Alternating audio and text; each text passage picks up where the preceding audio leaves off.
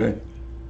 Hey, Don McDowell here from huntingfishing.com. Don McDowell Outdoors. We just finished up the Easter portion of our broadcast here on 910 Fox Sports, iHeartMedia, and it's difficult in the times we live in.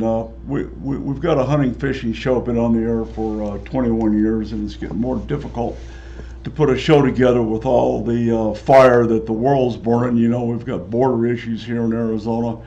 We've got a 15-year high on apprehensions of people illegally coming into the country. And Biden decides he's not going to the border, and he said he doesn't want it to be about him. Well, it is about him because he did it. He killed all the stuff that Trump put into place. And now he's put Kamala Harris in charge of dealing with Central America, and all she said she was going to do is give them more money, billions instead. We've already paid them millions and millions and millions for decades under previous administrations, and it hasn't done a damn bit of good. Here's what you do. I mean, the solution is simple. You cut the money off to Mexico. Why? Because they've got a southern border that they don't enforce either.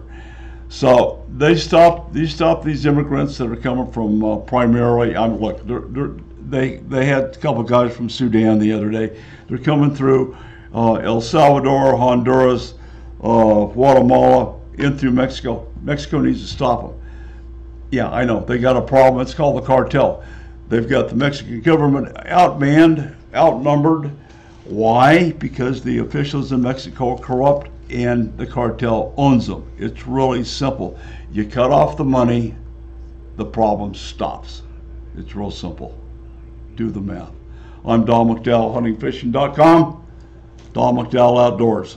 We'll see you next time.